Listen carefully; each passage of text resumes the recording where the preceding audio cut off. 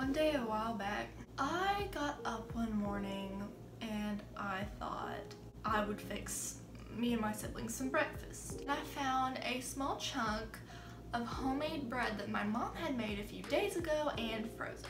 I decided, this bread is frozen, I'm gonna stick it in the microwave. I stick it in the microwave, I heat it for half a minute, maybe a minute, take it out, I slice a piece off, cut it up, give it to the sibling. I put the bread back in the microwave. And I repeated that again and again. I did that 3 times and then it got to my turn. And the bread chunk was still frozen. I put it back in the microwave, you know. I turned my back and I started talking to one of my siblings.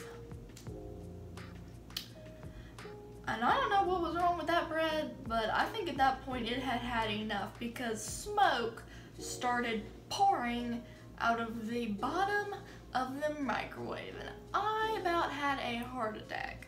So I was sitting there afraid to open the microwave while it was still going, so I waited about 10 or 12 more seconds. The smoke is pouring out of the microwave and it's still going, and opened it up and there sat the bread with a big black hole in it.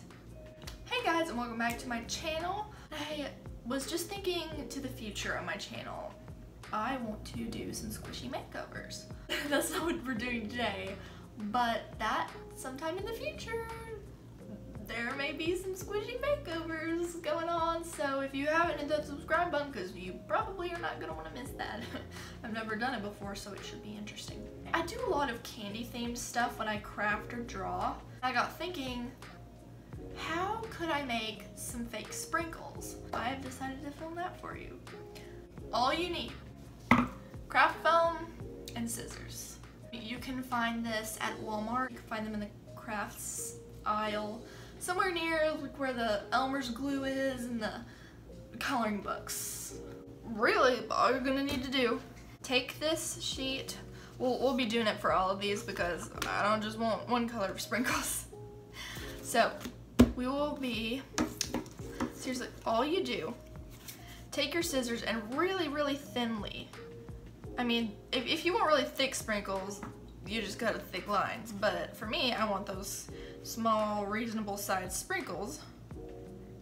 So you just cut a thin line like this. You can cut it all the way up here if you want. I'm just gonna do this for now. And you just repeat that, but don't cut them off yet, just leave them like this. And just keep cutting all the way. After you're done with this stuff, you just strain them as best you can. Oh, get in there, come on. There. And then you just hover long you want the sprinkles to be, you just cut a straight line. And they all fall off.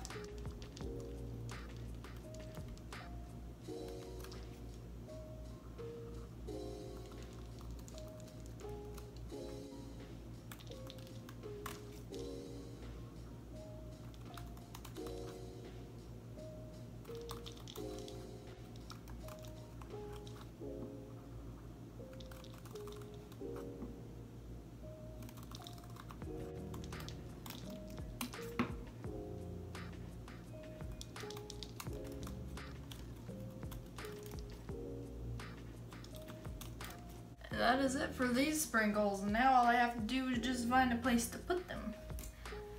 And I did not get that before I started the video, so I should probably look for some place to put them. I got a Ziploc. Now you just throw these in a Ziploc and you are good to go. Okay, next thing. Okay, so I don't know about you, but making friendship bracelets, like with the rainbow loom, rubber bands, was really popular when I was little. I don't know if it's still a thing, but it was definitely a thing then. And I've got a lot of rubber bands that I never use for anything. So I thought, wait a minute, what if I cut those into little sections and make sprinkles out of these? So that is another idea.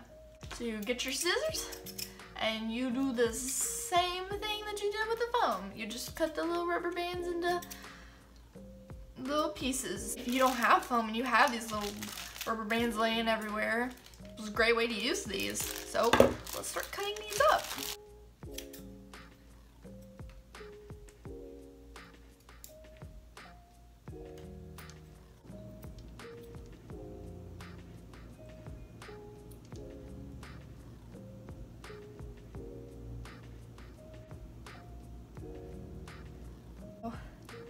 So